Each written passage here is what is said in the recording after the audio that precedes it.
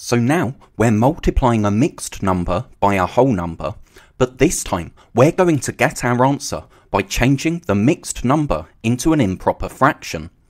To do that, we multiply the whole number by the denominator and then add the numerator.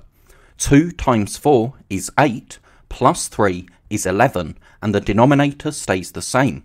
So, as an improper fraction, we can write 2 3/4 as 11/4. Now we're multiplying by 3, but we need to remember that when we multiply a fraction by a whole number, we only multiply the numerator and the denominator stays the same.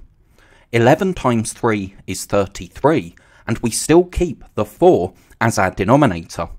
So, as an improper fraction, our answer is 33/4, or 33 over 4. But we can turn that back into a mixed number by dividing.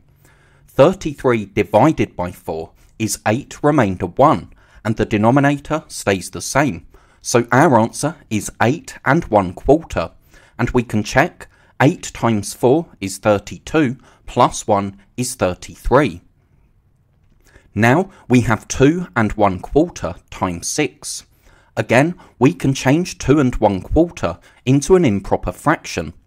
2 times 4 is 8, plus 1 is 9, so that's 9/4 as an improper fraction. We're multiplying by 6, so we remember that we only multiply the numerator by 6. If we multiply the denominator by 6 as well, then all we've done is found an equivalent fraction, but we want to make 2 1/4 6 times bigger. We don't want to find something that's equivalent. So 9 times 6 is 54, and we keep the denominator the same. So as an improper fraction, our answer is 54 over 4. But remember, a fraction is really a division, so we can turn this into a mixed number by dividing 54 by 4. 5 divided by 4 is 1 remainder 1, because 1 times 4 is 4, then we need 1 more to get to 5. Now, 14 divided by 4 is 3 remainder 2, because 3 times 4 is 12, and we need 2 more to get to 14. But we can write the remainder 2 as our numerator, and the denominator is 4 because that's our divisor. That's the number that we're dividing by. So our answer is 13 2/4. So let's take another look at this first question. We had 2 3/4, but we saw that that's the same as 11/4, because each of these pieces is a quarter, and we have 11 of them. Now multiplying that by 3 means that we can show 2 3/4, or 11/4, 3 times. That means that we have 33 quarters altogether. And if we do some regrouping, we can see that 33 quarters is the same as 8 wholes and 1/4, so that's our answer. Then we had 2 1/4 times 6.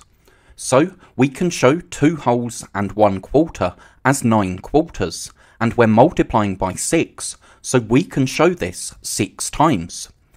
Now that gives us 54 quarters altogether, and if we do quite a lot of regrouping here, we can see that we get 13 whole fraction bars shaded and 2 quarters of another one, so that's why our answer is 13 2/4.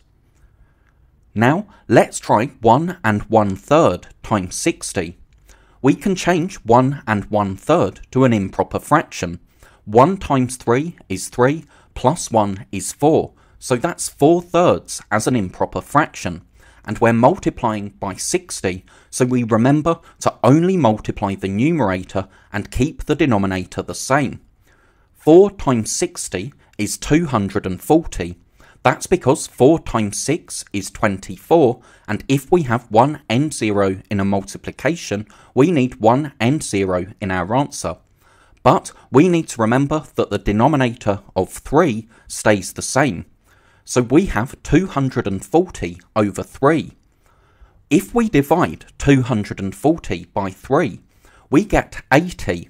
That's because 24 divided by 3 is 8, And if we have one end zero in a dividend, we need the end zero in the quotient. So our answer is 80.